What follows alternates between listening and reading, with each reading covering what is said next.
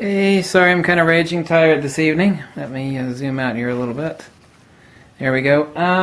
Sometimes I'll say something that to me is just so obvious, and I'll actually get shocked once in a rare while that somebody else is shocked. And I don't mean language or anything like that, but I mean I made a comment yesterday in a video that your hot shoe is not meant for speedlight use, and well, that's not exactly true, but I forget the exact comment, but I said that everybody sees photojournalists and paparazzis are taking pictures of the president, or they're chasing down Angelina Jolie, and they got a nice camera, they've got a nice speedlight mounted on top of their Nikon or Canon. Hold on a second, let me turn up the modeling illumination. It's a little dark in here. There we go. I love these little Cyber Commanders. Policy Buff is just so simple.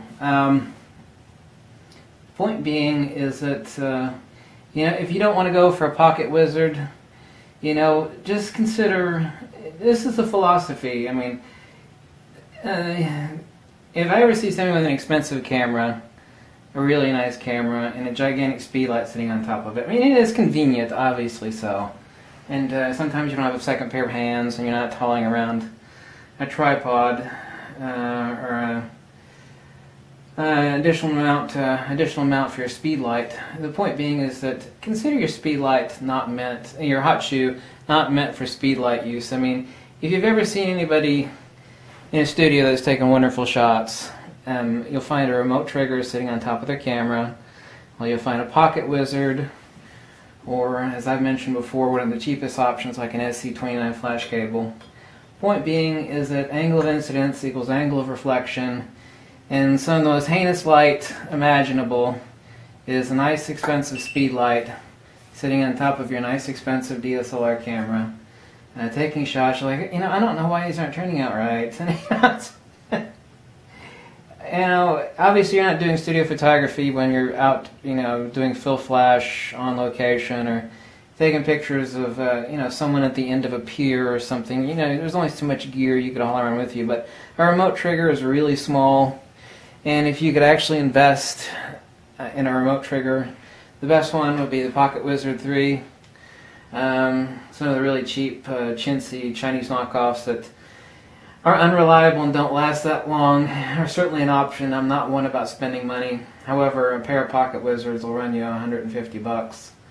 $250, excuse me, 100 and a quarter a piece, $250 for a pair. But it really is one of the best investments that you can make. And just next time you're watching a video that you downloaded or taking a looking at someone shooting in a studio setting, just notice that if there is a speed light or there's a pop-up flash used on their camera, it is being used in commander mode to set off additional speed lights around the product or the model. It is not being used as a flash illumination. It's just not. Anyway, the whole premise of this video was that your hot shoe, as far as getting professional results, is not meant for speedlight use. I mean, speedlight use is there for convenience, for photojournalism, for paparazzis. It is extremely convenient, but it's a place where pros stick a remote trigger and then use one of those suckers. I had to make this video because I got all these startled comments yesterday when I made the comment that your hot shoe is not for speedlight, and I'm like, oh. It's like, I'm shocked that other people are shocked. But maybe I was not looking at it from your perspective, and that you should not consider your hot shoe on your DSLR for speedlight use. Unless it's absolutely necessary for obvious reasons. Just this all gets back to the point of, got to get your flash off your camera. That harsh direct light out and direct light back into the lens, it ain't no good, baby. It ain't no good. Light is everything, and if you can't capture it from sunrise to sunset, then you're making it. But when you're making it by sticking a speed light on top of your DSLR, it is the same thing as shooting a gorgeous model on the beach at high noon. The light is awful. You'll make a gorgeous woman look like a dog. Woof, woof, woof, woof. and the pictures won't be good.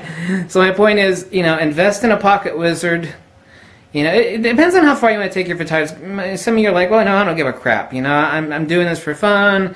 You know, you've helped me something. You know, I don't need to throw more money away. And I'm not about throwing more money away, but as you very well know, everything in photography is about light, and the speed light sitting on top of your DSLR ain't a good idea unless you're going to become a photojournalist or a paparazzi.